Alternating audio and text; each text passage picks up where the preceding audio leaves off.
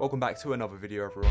So I was just scrolling through my Twitter timeline the other day when I came across a screenshot of a TikTok which had financial advice in it. Now that in itself seems alright. I mean, free financial advice is always nice, but this piece of advice? Yeah, the TikToker probably should have just left it in the drafts because, well, without beating around the bush, it's fucking dreadful. How to make 100k this year. Alright, I'm liking the sound of that. I mean, who wouldn't want to make 100k in a year? Anyway, let's see what advice this lady's gonna give us so we can achieve this. Sell 137 cookies a day for $2 each. Guys, can we please get a round of applause for this lady? I mean, just off of this phrase alone, you can really see our outstanding intellect. I mean, when you're giving out advice like this, especially for free, I mean, you're really proving your weight in gold. But anyway, enough of the sarcasm. She's really labeled this TikTok as teen jobs with chest. I don't know where she's gathered this much confidence to call this shit a job. Surely no one out there, not even herself, believes this is a viable source of income for a teenager, right? Like, she does realize that most teenagers in the US, which is where she's from, by the way, have something known as school. But I mean, hey, judging by this advice, it wouldn't surprise me if she didn't. School? Nah, no clue, mate. So I've just looked it up, and the average school day in America is 6.64 hours, but for argument's sake, let's just say it's 6.5. So let's say you start school at 8 AM and finish at 2:30 PM, you know, just an ordinary school day out there in the United States. After that, you then somehow manage to teleport home instantly and then begin to make and bake some cookies. And by some cookies, I mean 137. This in itself would take hours, but let's just be unrealistic for a second.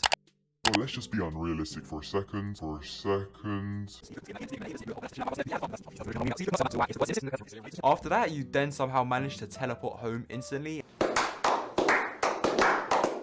Let's say you somehow make and bake them in an hour and a half, ready by 4 PM. You then go somewhere and have roughly 3 hours to sell all your cookies before going home. You'd have to sell around 45 cookies per hour to sell all of them. I'm sorry, but I don't care if you're the greatest salesperson in the entire universe, you are simply not selling that many. And I haven't even touched on the price yet. $2 a cookie. Barely anyone is gonna pay that much. I'd understand paying $2 or more if the cookie is of a high quality and has actual effort put into it. I'd also understand paying $2 if the cookie has drip that's respectable. Why is this an advert? But chances are, if you're a teenager producing 137 cookies in basically no time at all, you'd find better quality, tastier food than the feces of a homeless man whose diet consists of rat meat and out-of-date scrambled eggs than whatever you're selling. And that's an understatement. And speaking of the price, if you sold every single one of those $2 cookies in a day, you'd make $274. Fuck me, this is sounding like a maths exam, isn't it?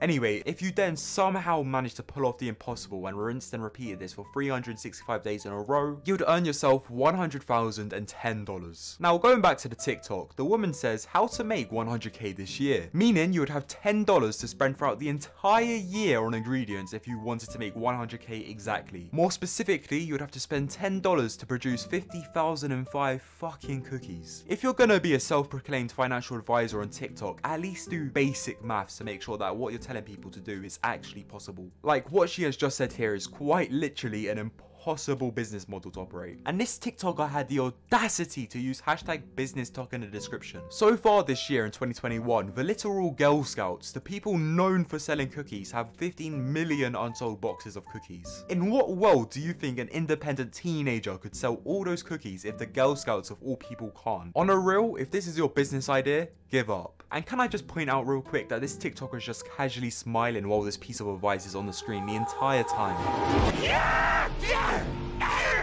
As if this is actually helpful. You would legitimately have a better chance of being successful if you tried to build a time machine back to the 1500s just so you can wipe King Henry VIII's arse crack for crying out loud. Or maybe she's just smiling because she's about to cause someone to waste their time attempting this. Either one could be the case. They've also gone ahead and put hashtag money talk in the description as if this is some great way to earn money. I hate to burst your bubble, but it isn't. There are probably millions of other ways to make 100k in a year that are better than selling 137 cookies each and every day for a whole last year. I took a brief look at the rest of their account, and to be honest, it doesn't seem terrible when it comes to financial advice, other than what is seemingly a part 2 to this where she says you can also make 100k in a year by selling accessories such as jewelry, scrunchies and headbands, and then proceeds to give fuck all information on how to actually do this other than saying reach $1,900 in sales per week. Yeah, thanks for that. That's really useful and it's definitely that easy. And I mean, even if you did do that using our non-existent useful information, taxes exist, so you're not even going to be getting the entirety of the 100k anyway. Honestly, looking at this, I could probably be a financial advisor on TikTok. Do you want to know how to save money? Well, you're at the right place. First things first, cut things off that you don't need. For example, food and drink.